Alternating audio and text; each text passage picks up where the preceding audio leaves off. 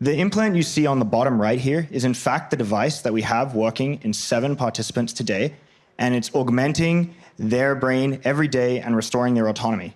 But getting to that point involved a huge number of formidable engineering challenges.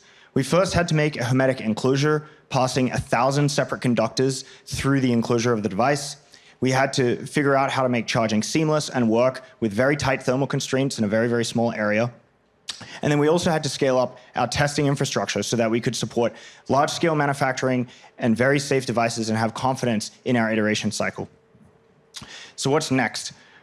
We're going to be increasing our manufacturing so that we don't just produce, a small number of implants per year, but thousands and then eventually millions of implants per year.